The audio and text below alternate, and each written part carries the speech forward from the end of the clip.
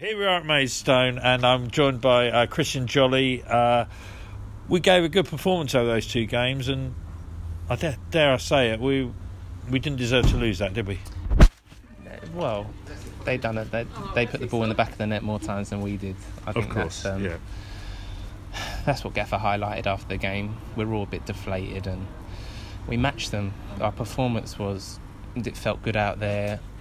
We weathered the storms that they threw at us, and we imposed our style of football, and I think we influenced most of the game, but we just the edge just weren't clinical in the final third, and we got punished for it, which is disappointing. We've come a long way of recent, and we've got a standard within the club now, and our performance matched that standard today, but the result didn't. And we need to make sure that both points are met every time we play. So yeah, we're disappointed.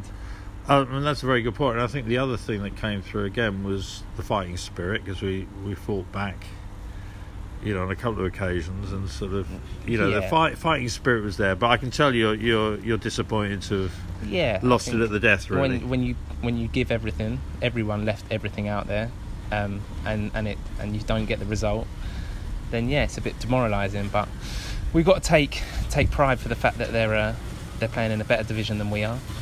They're a good team.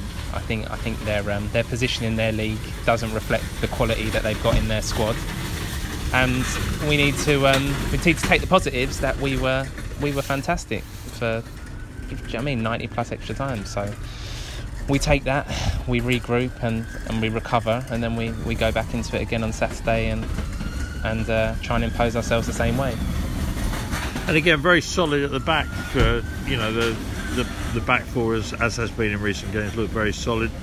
Some great intricate stuff in midfield, wasn't there, and getting it down the wings. And as you say, it's probably just that final third that let us down. Yeah, exactly that. I think from front to back, we were good. I can't say we were brilliant, because we just conceded the goals that we conceded, and we've missed the chances that we've missed. But it's a team thing. We defend as a team, we score as a team, and it all went in for us at Western, and it didn't all go in for us the last couple of fixtures against Maidstone. So we go again.